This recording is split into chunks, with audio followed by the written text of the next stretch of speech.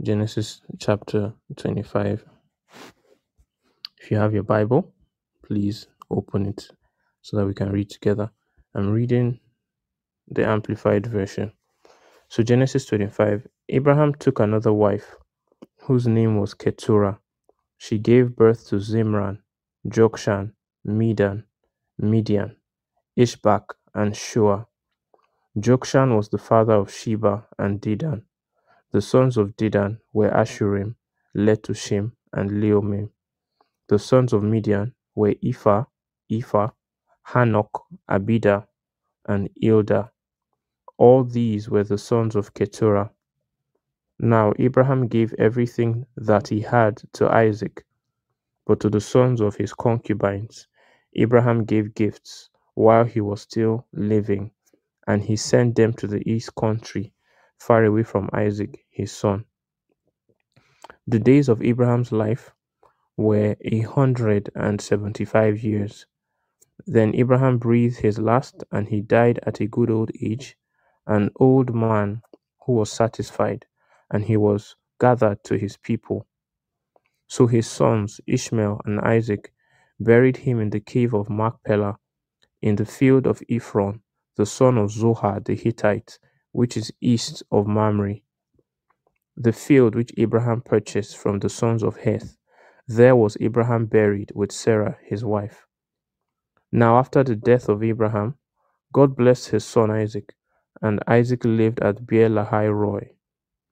Now these are the records of the descendants of Ishmael, Abraham's son, whom Hagar the Egyptian, Sarah's maid, bore to Abraham. And these are the names of the sons of Ishmael, named in order of their births: Nebaioth, the firstborn of Ishmael, and Kedar, Adbeel, Mizpam, Mishma, Duma, Massa, Hadad, Tima, Jetur, Naphish, and Kedema. These are the sons of Ishmael, and these are their names, by their settlements and by their encampments, 12 princes according to their tribes. Ishmael lived 137 years. Then he breathed his last and died, and was gathered to his people. Ishmael's sons settled from Havilah to Shur, which is east of Egypt. As one goes towards Assyria, he settled opposite all his relatives. Now these are the records of the descendants of Isaac, Abraham's son. Abraham was the father of Isaac. Isaac was 40 years old when he married Rebekah, the daughter of Bethuel the Aramean, of Paddan Aram, the sister of Laban the Aramean. Isaac prayed to the Lord for his wife, because she was unable to conceive children. And the Lord granted his prayer, and Rebekah his wife conceived. But the children struggled together within her, and she said, "If it is so, then why am I this way?" So she went to inquire of the Lord. The Lord said to her, "Two nations are in your womb, and the separation of two nations has begun in your body. The one people shall be stronger than the other, and the older shall serve the younger." When her days to be delivered were fulfilled, behold, there were twins in her womb. The first came out reddish all over, like a hairy garment, and they named him Esau. Afterward his brother came out, and his hand grasped Esau's heel, so he was named Jacob. Isaac was 60 years old when Rebekah gave birth to them. When the boys grew up, Esau was an able and skilled hunter, a man of the outdoors, but Jacob was a quiet and peaceful man living in tents. Now Isaac loved Esau because he enjoyed eating his game, but Rebekah loved Jacob. Jacob had cooked stew when Esau came from the field and was famished.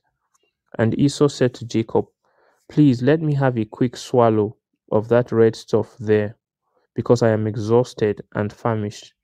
For that reason Esau was called Edom. Jacob answered, "First sell me your birthright." Esau said, "Look, I am about to die.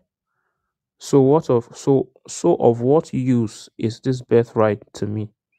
Jacob said, Swear an oath to me today that you are selling it to me for this food. So he swore an oath to him and sold him his birthright. Then Jacob gave Esau bread and lentil stew, and he ate and drank, and got up and went on his way. In this way, Esau scorned his birthright.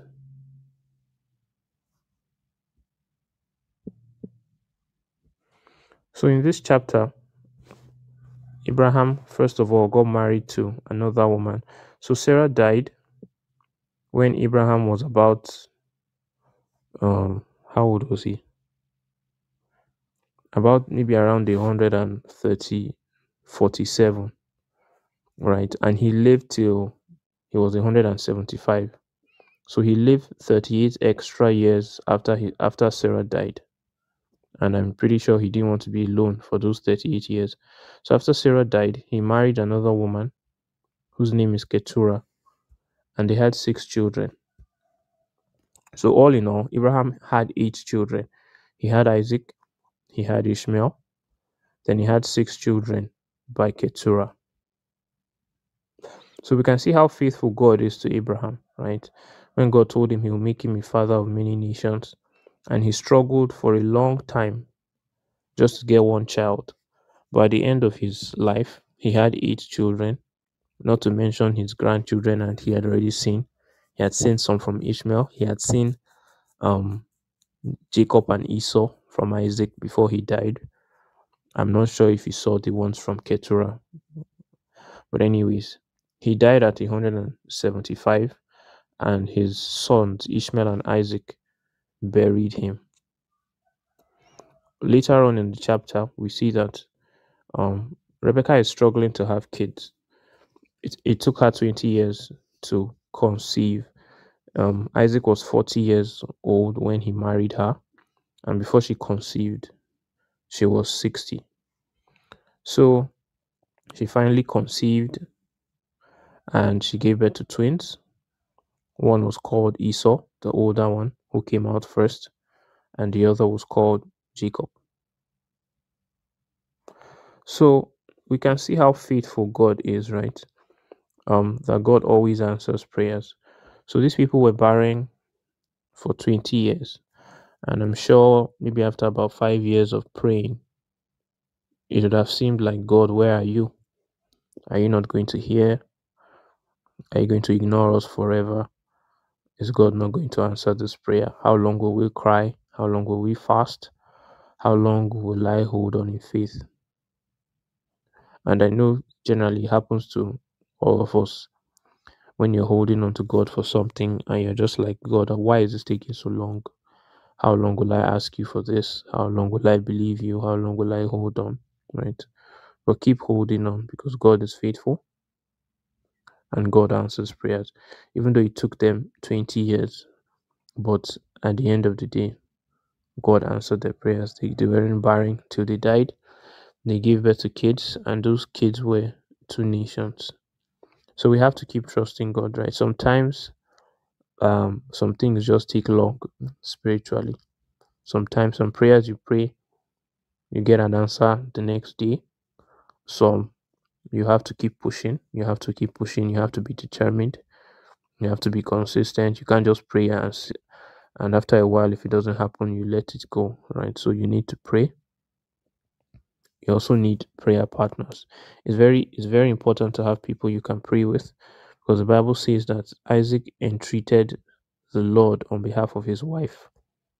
So she wasn't struggling with this prayer point alone, right? Because sometimes praying one prayer point alone, it can get tiring, it can get weary, right? Sometimes you need someone who just provides, I don't know, a fresh perspective on the issue, who can speak to you, who can encourage you, who can even pray with you. So you're not the one praying this time, you're just saying amen. So you're piggybacking on that person's strength. So it's good to have prayer partners. Don't try and nobody's an island. Don't try and struggle alone, especially if you're praying about something and it's taking some time or your faith is failing, right? You can always reach out to a friend, a Christian friend, and they will stand with you. So the Bible says she conceived, and you would have thought that because God was in the conception, everything would just be smooth. But when she conceived, the Bible says the children struggled together within her. So she was pregnant, right? And the children were always fighting and inside her. So I'm pretty sure she didn't know they were fighting, right? But she just knew that these children are not behaving like normal children, as if something is wrong with this pregnancy. Imagine if you're pregnant and your baby is kicking every 2 seconds. Every 2 seconds, he's kicking. Every 2 seconds, he's moving. Every 2 seconds, he's kicking. I mean, you're going to go to a doctor and be like, I don't think my pregnancy is normal because babies don't kick every 2 seconds. Isn't he going to sleep? Isn't he going to rest? How can he be active every 2 seconds? So this was what was going on with Rebecca, and it's almost like I thought God blessed me, right? Because children are a blessing from the Lord, especially in those days. They saw, now we just take it for granted that everybody has kids, but in those days, right? And people who didn't have kids were seen as being cursed by God. That's how they saw them. If you couldn't give birth, you were seen as cursed. And when you finally gave birth, you were seen as blessed, that God has finally blessed you. So it was like, if God has blessed me, why is this happening? Why is it a struggle? Why is there still a battle? Why do I still have to fight for some things? Why is it not smooth? So she was like, she said, verse 22, if it be so, why am I thus? So if God has finally answered me, why is it looking like there's still more of a struggle, right? So the fundamental question is, sometimes God opens a door, and when you get into that door, there's still a battle waiting, and you're like, I thought God is the one that opened this door. Why is there still a battle, right? Or maybe you've been praying for a particular job, you get the job, and when you resume, there's now opposition. Then you are not even sure again that, is it God that blessed me? Is it not God that blessed me? Why is it looking like something? Why is it difficult? Why is there a struggle? Why is there a fight? It's like Moses, who God said, go and tell Pharaoh to let my people go. And because you would have thought, when God speaks now, it should just happen. It should be smooth. But he went to tell Pharaoh, and Pharaoh sent him out of his palace. He said, get out. I'm not listening. So even Moses came back to God. We'll get to the book of Exodus. And Moses was like, God, did you send me or did you not send me? If you didn't send me, tell me. Because if you sent me, I don't understand how you can send me and a man who say no. So the point I'm making is, there are battles, even when you're doing what God wants, even when God opens a door, it doesn't necessarily mean that everything will go smoothly. Sometimes it does, it's just smooth, it's just easy. But sometimes you get to the promised land and there are people there, and you have to fight them to take the land. Sometimes God gives you a land, you get there are people there, and you have to fight them to take the land. So it's not every time there's a struggle that it means that God is not with you or you strayed out of God's will, right? Sometimes when God opens the door and the door is a very big door, or it's a very, I don't know what word to use. Let's just say it's a big door. Because of the size of what is on the other side of the door, there's a battle to stop you from truly entering into the door. But that's why it's good to keep going back to God. So every time this kind of things happened, people went back and God reassured them.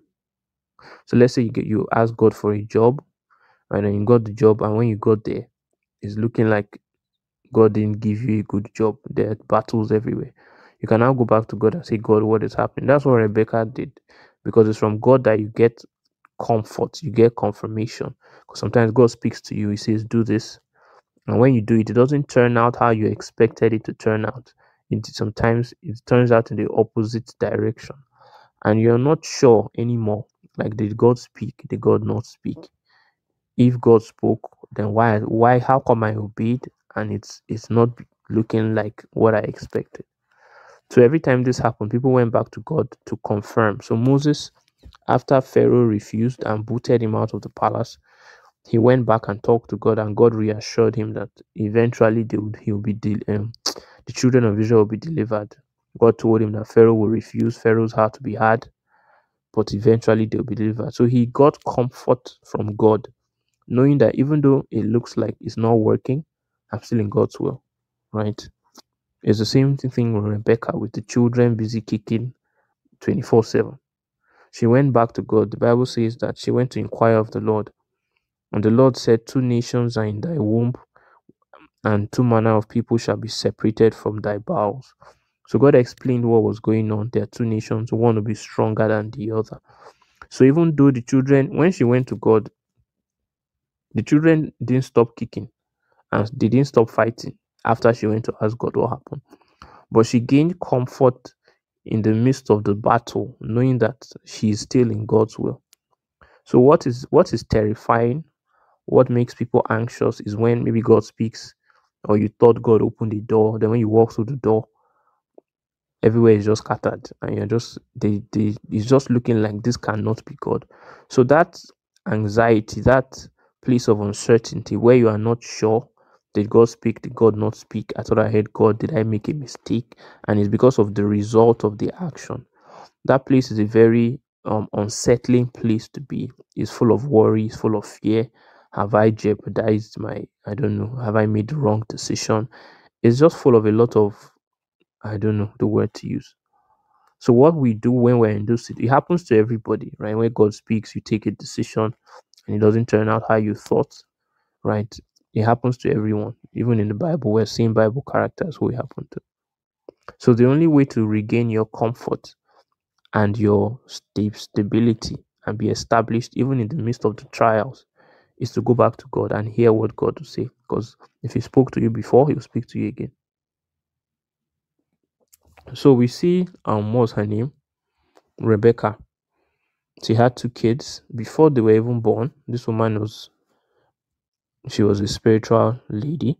So she prayed and she discerned the destiny of her children. God told her that the elder shall serve the younger. There are two nations in thy womb. So by the time the children were born, she understood God's plan for each of her children. She understood God's plan for each of her children. So nowadays, people don't bother to pray and find out what God wants their children to do. People just decide that I want my son to be a lawyer, and they force the poor child into law school, right? Someone decides I want my child to be an engineer, and either they force him, like by force, or they stylishly push him in the direction of engineering without the child even knowing he's being steered in the direction that his parents want him to go. And sometimes it's not like from a place of wickedness or from an evil heart. It's just that as a parent, let's say you've always wanted, I don't know, you always wanted your children to do something that you think is noteworthy or something that you think is worthy of praise. So you imagine, oh, I want a son who's a lawyer, I want a daughter who is an astronaut, I want a son who is a businessman. So you want something that is worthy of praise, right? Something that um even the society will value, right? So sometimes inadvertently you start to steer your children in a direction that you think will be good for them, right? It may be good for them, but it may not be God's will for them. So steering your child in a particular direction, I want him to be an engineer because I mean tech workers are paid very well nowadays, right? So you try to steer your child to learn how to code, or you try to push someone into, I don't know, finance so you can work at JP Morgan or one of the big banks, Morgan Stanley, or whatever. So sometimes when you do that, you can push your children out of God's will. So we don't just push or try to encourage children or try to move them into career paths because we think they are lucrative or because it is our dream for them. So sometimes people even project their own dreams on top of their children. So you wanted to be a lawyer, but you couldn't achieve it for one reason or the other. So you project that dream on top of your child. So it's something you wanted for yourself, but since you couldn't achieve it, you want your child to vicariously achieve it in your stead. So the child will achieve it on behalf of you. Or someone wanted to be a footballer, he couldn't make it, then he has a son and he buys him a football immediately and hopes that he becomes a footballer, tries to push him into football so that that thing he wanted to do that he couldn't achieve, he wants his child to do it so he can be proud of the child.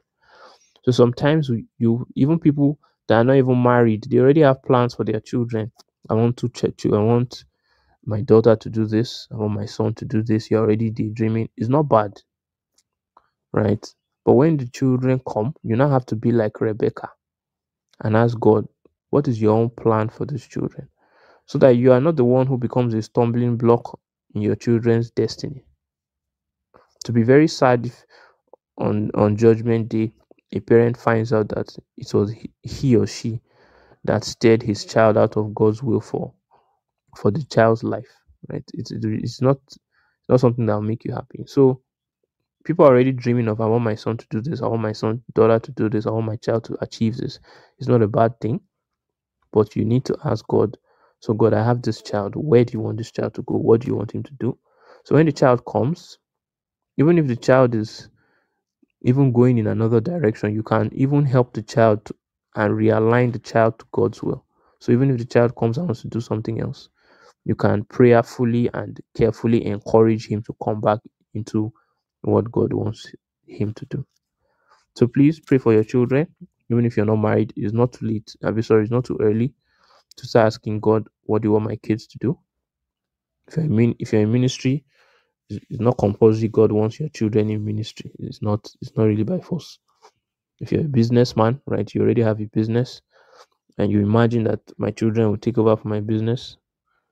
God's plan for your children may not be for them to take over from your business.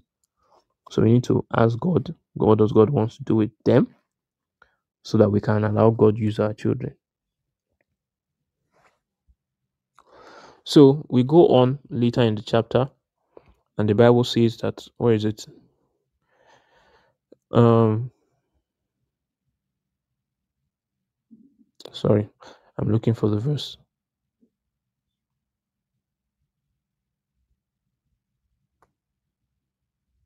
Anyways, let me just quote it. I think it's verse 28. It said, and Isaac loved Esau because he did eat of his venison, but Rebekah loved Jacob. So this parent had basically picked a favorite child. This is what started the downfall of the nation of Israel. The entire nation of Israel, right? The downfall started from Isaac loving Esau and Jacob. Sorry. Yes, Isaac loving Esau and Rebekah loving Jacob. Right before now, if you I don't want to preempt or spoil what's going to happen in other chapters, but I'll just give you a hint. If you've actually read the Bible before now, the nation of Israel has been started with Abraham. He's the father, right? Before now, everything has been smooth in terms of you don't see infighting, you don't see backstabbing, betrayal, selling into slavery, worshipping of other gods, stubbornness, and all the things that God doesn't like. So from Abraham to Isaac, everything is smooth. Isaac and his wife, everything is still okay. They are not rebelling against God, they are not misbehaving and everything. But when they gave birth to children, I'm going to stop here because I don't want to spoil it. But from the moment that they decided to have favorites, everything just went downhill. It started from this tiny decision. And because I don't want to spoil it, I'll just stop here. But favoritism is terrible. It's really terrible. And we have to guard against it, especially if you're a parent. So Jacob was at home. He made some stew. His brother Esau was a hunter. So he just came from the field. He had finished hunting and he was famished or he was very hungry. So he came and he asked his brother for some stew. Give me some stew so that I can eat. And his brother said, before I can give you this stew, sell me your birthright. So in those days, the birthright was the right of the firstborn to have a double portion of everything the father owned. So let's say your father had 100. Let's say you have two children, right? And your father's estate is worth 100 million. So the firstborn will have double of whatever goes to the second born. He must have at least double. So if the second born gets right, out of the 100 million, let's say he gets 30 million, right? The firstborn must get at least 60. So let's say there were 3 children, right? And the father's estate was worth 100 million. So if one of them got 30, the second born, the firstborn must get 60. Then that 60 plus 30 is 90. The remaining 10 will go to the third person.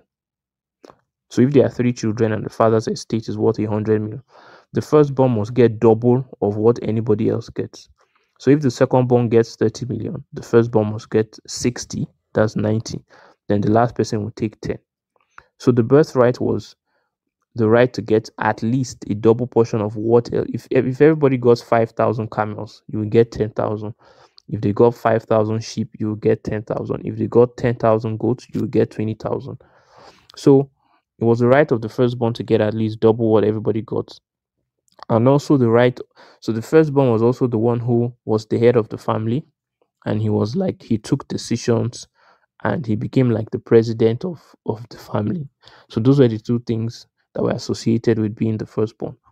So Esau had this as the firstborn, a right to the double portion and a right to be the head of the family after the father died. But because they were also in the covenant, so this was not just in an earthly family, right? This is family of Abraham. Because they were also in the covenant, the firstborn also had the right to the blessing of Abraham. So in addition to the physical things, the firstborn was supposed to inherit the blessing of Abraham. So Esau came from the field hungry. He saw his brother Jacob. Please give me some stew. Let me eat. Then Jacob was like, sell me your birthright for this stew. And Esau was like, I'm about to die. That means, I don't know why he thought he was about to die. So maybe he was exaggerating. I don't know. Or maybe he was really about to die. Who knows? But anyways, he was very, very hungry. And he was like, I'm about to die. So what use is my birthright? So Jacob said, swear to me that you will sell me your birthright for this porridge, for this stew. And Esau swore. And he took the birthright.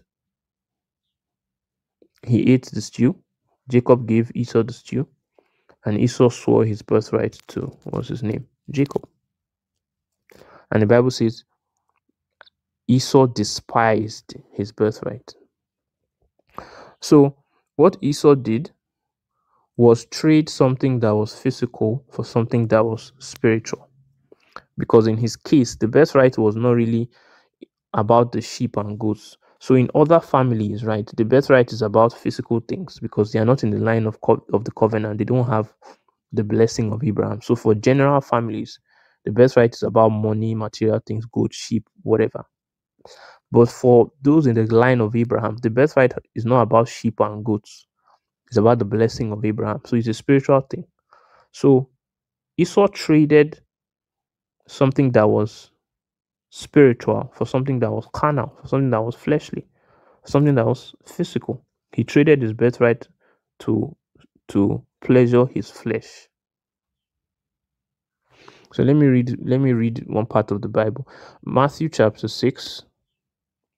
I'll read verse 19. And this is Jesus speaking to his disciples. He said, lay not up for yourself treasures upon the earth, where moth and rust doth corrupt, and where thieves break through and steal. But lay up for yourselves treasures in heaven, where neither moth nor rust doth corrupt, and where thieves do not break through nor steal. For where your treasure is, there will your heart be also.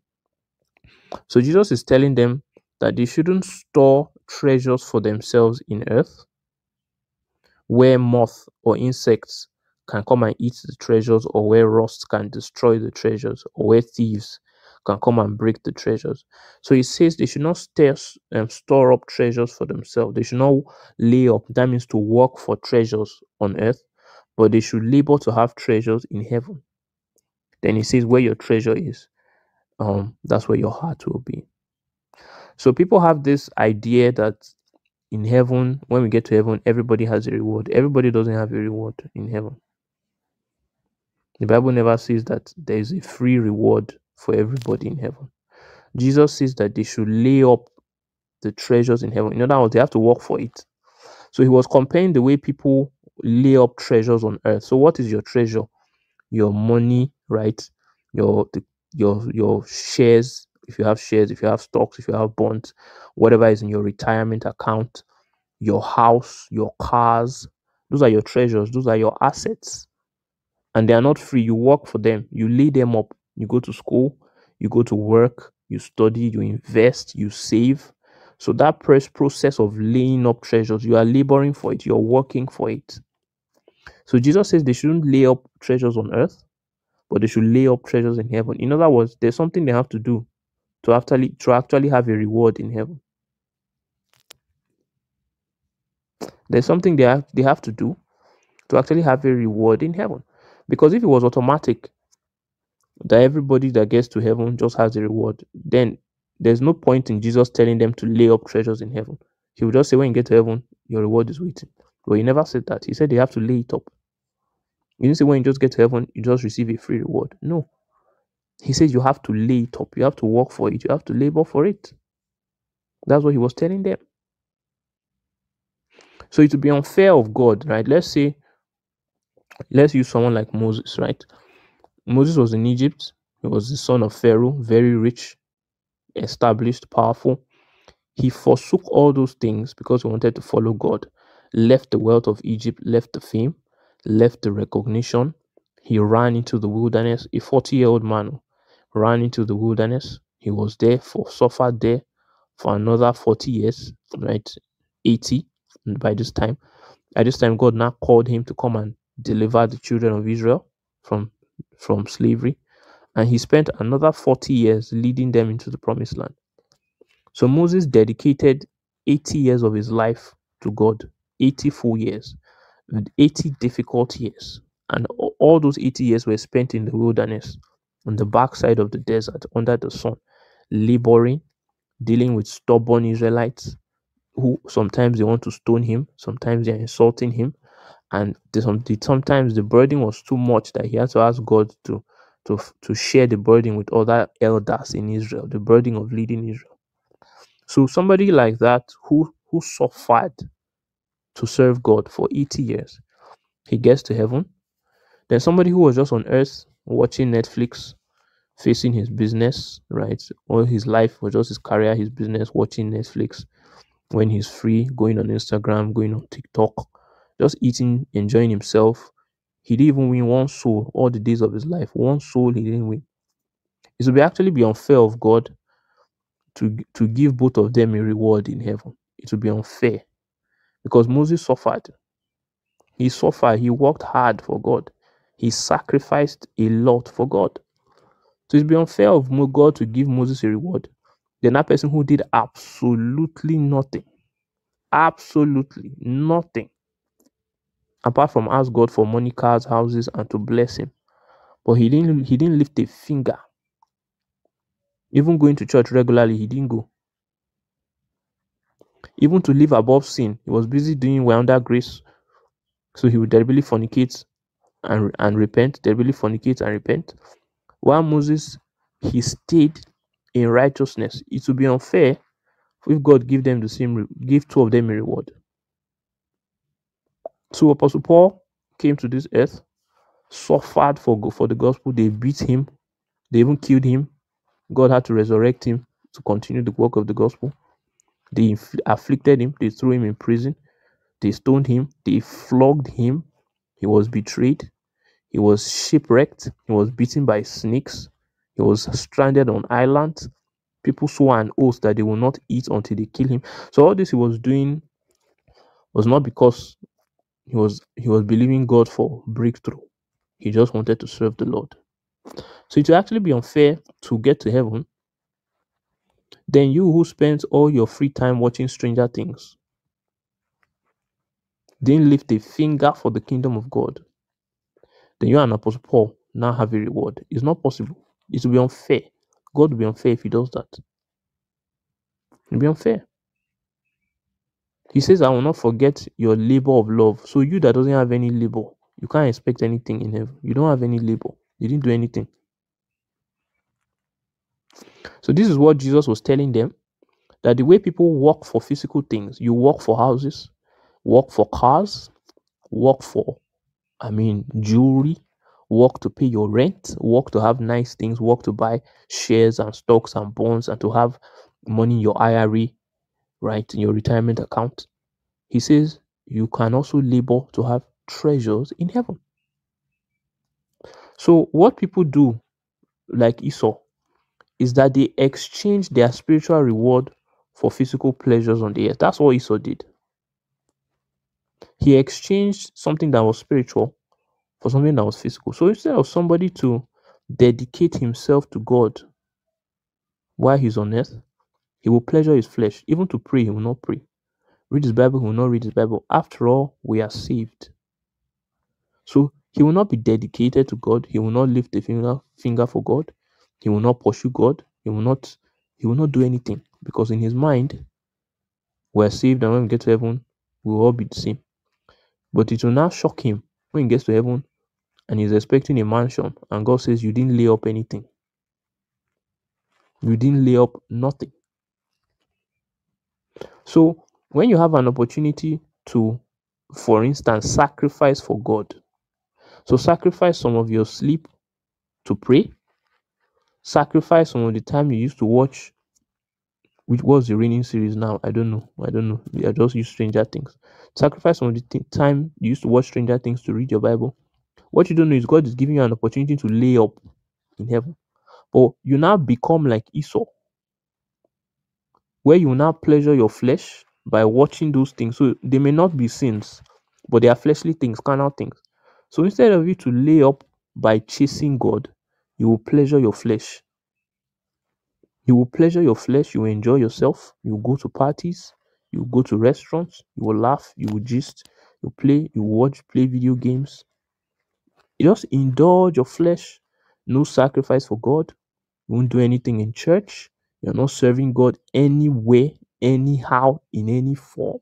Even the barest minimum of don't sin, you deliberately sin and repent. What you don't know is you have traded your eternal reward for stew that will finish in 30 minutes. So let's say that, I don't know, let's imagine all of us are in America now, right? We're all living in America. But in 2 months, we are going to be in the UK. All of us are going to move to the UK, right? And we will never come back to America again. Imagine all of us are in America. In the next 2 months, we're going to be in the UK, and we'll never have the opportunity to return to America again. So the wise thing for us to do, right, is to start transferring our assets to the UK. So if you have a house in America, you will look for how to sell the house so you can transfer that house to the UK. Let's assume you have some shares in American companies, and for some reason, when you're in the UK, you can't access those shares. You will sell those shares and go and buy shares in UK companies. If you have a piece of land, if you have a farm in America, you sell the farm, you transfer it to where you're going. So people have treasures on earth, but they forget that we're only on this earth for 2 months. And in heaven, you'll be there for eternity. So you're not supposed to focus on earthly things. Focus on pleasuring your flesh, focusing on enjoying yourself, knowing that one day we will leave this place and will be in a permanent habitation. And it's what you labored to lay up while you were here that you enjoy when you are there. So Jesus told his disciples, in my Father's house there are many mansions. I go to prepare a place for you. So everybody quotes that scripture, but they forget that Jesus told his disciples.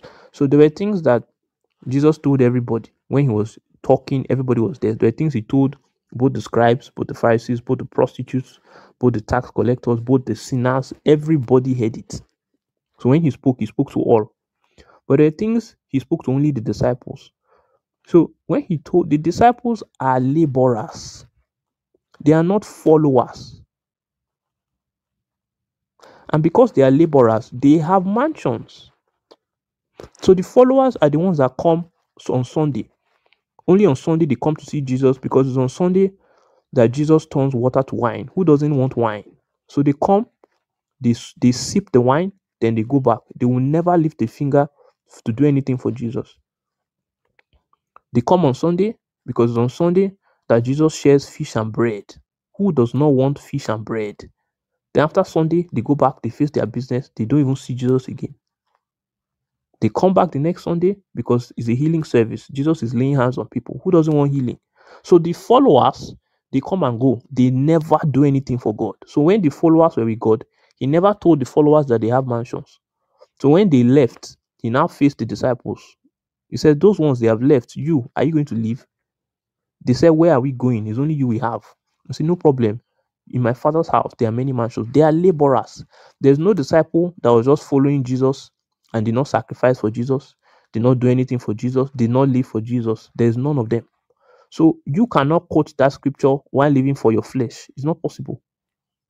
You can't be expecting mansions while doing nothing for God. Because it'd be unfair for those people to leave their jobs, leave their businesses, be hated by their brothers, follow Jesus all the days of their life, and were even killed. Then when they get to heaven, they have a mansion. Then you use all your free time to play Call of Duty and FIFA. All your free time on Netflix, all your free time on Instagram, even to read your Bible, you have not read it. You hardly even read your Bible. You hardly pray. Then you think you and the disciples have mansions? Is that not foolishness? You don't have anything. You have absolutely nothing. There is no reward for you because you didn't do anything. A reward is for service. A gift is free. If I give you a gift now, you don't have to ask me what did I do. It's a gift. But if I say, come, let me reward you, you will not ask me, did I do anything for you? So you can't expect a reward while doing nothing for God. There is no reward. There is nothing. Absolutely nothing. Salvation is free. Your reward is not free. It says, well done, good and faithful servant. Enter into the joy of the Lord. So you must be serving. Well done means you did something. So what did you do? If Jesus will tell you well done at the end of your days, what did you do? Well done for what? Well done for what? Good and faithful servant. Where is your service? So we lay up treasures in heaven. How do we lay it up? First, by serving God, by sacrificing for God. You must be doing something for God. You must. You can't just be living for yourself. So we do it, one, by serving God. Number two, by standing in righteousness. So people compromise. People will lie when under pressure. People will sleep around for things. People will cheat to get promoted. People will deny what is in the Bible so they don't cancel them on Twitter. People will bend their values so that friends can like them.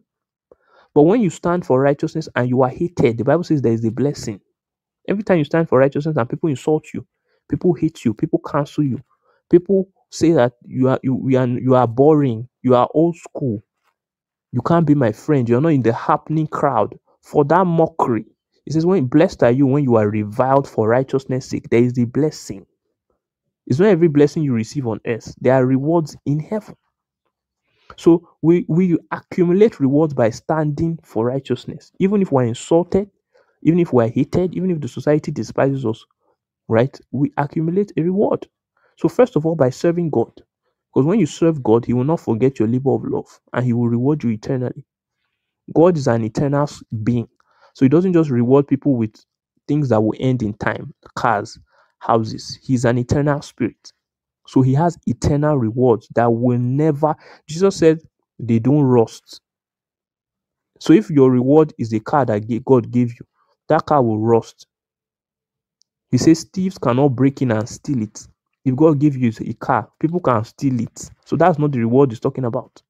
Yes, God blesses us with things on earth, but what Jesus was talking about, the rewards, are not physical things. They are eternal things. So there's reward in heaven. Number one, for serving God. Number two, for standing in righteousness. Number three, for living a life of holiness. So all these people that deliberately sin, repent, sin, repent. When you get to heaven, you will now find out that those who shed, who sweat blood to make sure they didn't sin, they have a reward. You just saying foolishly, we're under grace, so you deliberately lie. you come back and repent. Deliberately cheat, come back and repent. Plan your fornication, come back and repent. You will now find out that those like Daniel, who said, throw me in the lion's den, for that action, they have a reward. Those like Shadrach, that say, even if you put us inside fire, we will not bow, they have a reward. So those who strove for righteousness, who said, we will not take advantage of the grace of God. If the Bible says don't lie, even if I'll be sacked, I will not lie. If the Bible says don't cheat, I will not cheat. If the Bible says don't fornicate, even if all the men that are coming say, I will not marry you if you don't sleep with me, I will rather be unmarried. Those who strove for righteousness, there is a reward. So all this foolishness of, after all, God is merciful, we will not go to hell. I keep saying it, every time people reduce sin to whether we'll go to hell or whether we'll go to heaven, they are children. They are foolish. They lack understanding. Every time people reduce sin, there's more to this sin to just who go to hell and who go to heaven. There is a lot more.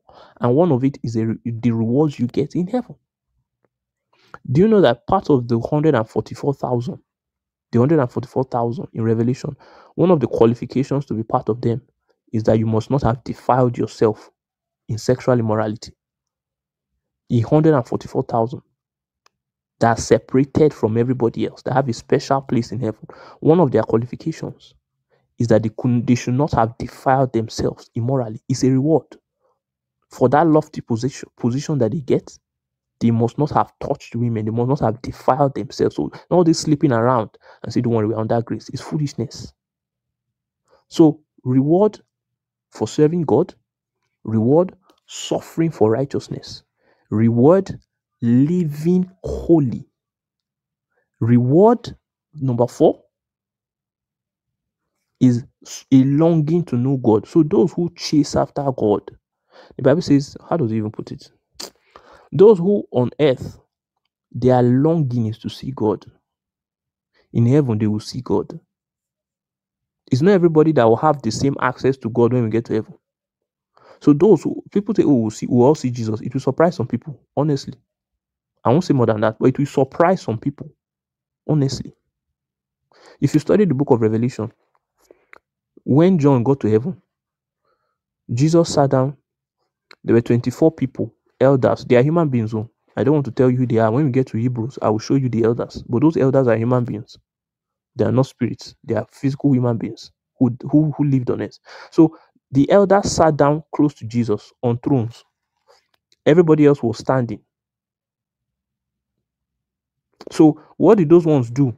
That they had thrones and they sat down close to Jesus, while everybody else stood and it's from far that they were worshiping God. How come there was a division? That some people sat down and they had thrones and they had crowns, while everybody else stood and it's from far they were looking at God. So you're saying all of us will see it will shock you. You that you are not reading your Bible here, which Jesus do you want to see? You don't want to see Jesus on earth. You hardly ever open the word of God. The Jesus that we have here, the word, you don't open it, you don't read it, you don't pray. You are not hungry for God. You are just using God to escape hellfire and to bless him, to bless you. Then when you get to heaven, you will see Jesus. Jesus will now ask you from far. Now, when I was on earth, how many times did you read your Bible to actually see me in the word? How many times? How many times did you study this Bible to know what is inside? So you didn't want to see Jesus on earth. There is in heaven, you will see Jesus. It's a foolish joke. It will shock many people. It will surprise them in heaven that they will know that people who serve God with all their strength, they are not foolish. People who dedicate themselves to escape sin, they are not foolish. People who say, I will not take advantage of the grace of God, they are not foolish. People who suffer for righteousness, they are not foolish. People who spend time in prayer and reading the word, they are not foolish. And there is a reward for all those things. So you can't trade physical things for spiritual things. You can't. The Bible says that where your treasure is, that's what Jesus said. After he said, lay up your treasures in heaven, he now says, where your treasure is, that's where your heart will be. So many people, what the things they treasure are on earth, so they are so earthly, so fleshly. So everybody ask yourself, when was the last time by yourself, nobody preached a message by yourself, you just said, I can't wait to go to heaven? That you are actually looking forward, you are imagining yourself going to heaven. Many Christians, it doesn't even cross their mind. Maybe they only remember it when they are old. Maybe when a message is preached and the word heaven just comes, they just imagine heaven. But by themselves, that there's a desire to go and be with God. You see, many people, they don't desire. They are so comfortable on earth because all their treasures are here. Everything they love is here. All their heart desire, everything is here. So because all their treasures are here, their heart too is here. Because Jesus said, where your treasure is, your heart is. Your heart is. So those who serve God with all their strength, God is their treasure. So their heart is with God in heaven. Those who know that there is a reward for the things they do for God, for seriousness, for righteousness, for service. By the time they've lived 20, 30, 40 years and they've served God faithfully, they've not taken advantage of they've lived in righteousness. After they've done that for 40 years, they know that they've accumulated a lot of reward in heaven. They can't wait to go to heaven. They can't wait. That's why if you read the New Testament, the disciples it's as if they could just jump out of their body and go to heaven, they would jump. Every time the Lord is at hand, the coming of the Lord is at hand, the day of the Lord is at hand. We are just in our earthly body. We've grown to be taken and be close. They could not wait to leave this earth. Do you know why? They had so labored. Imagine if you've worked very hard for something and you know that your reward is $1 billion. And it's when you travel out of America and go to UK that you get that billion. Do you know that you won't be able to wait to leave America? That you've labored so hard and you know that your reward is $1 billion. You can't wait for you to travel, leave the UK and finally be in America. They could not wait to leave this earth. Men like Abraham, the Bible says he sought a city whose builder and maker is God. They couldn't wait for the day that God will take them. They couldn't wait. Do you know why? And this guy is rich. It's not because he was poor that he was looking for how to go to heaven. He's rich, but he wasn't enjoying the world. They've labored so hard. They sacrificed. He has left his father's house. He has sacrificed his son. He has circumcised himself. He has done everything for God. They had preached the gospel. Men like Paul, they had suffered. They had been beaten. And they knew that their reward was great. So they could not wait to live. So people who don't labor for God, it's as if they know that they have nothing in heaven. Nothing is waiting for them. They have not laid up anything. They nothing. So because all their treasures are here, their heart is here. So if you want to become heavenly minded, where you start to think about things that are above, start laboring for God. Start actually living for God. Start actually doing what the Bible says. By the time you begin to heap up a reward, you will not know when you start longing for Jesus to come so you can live this earth.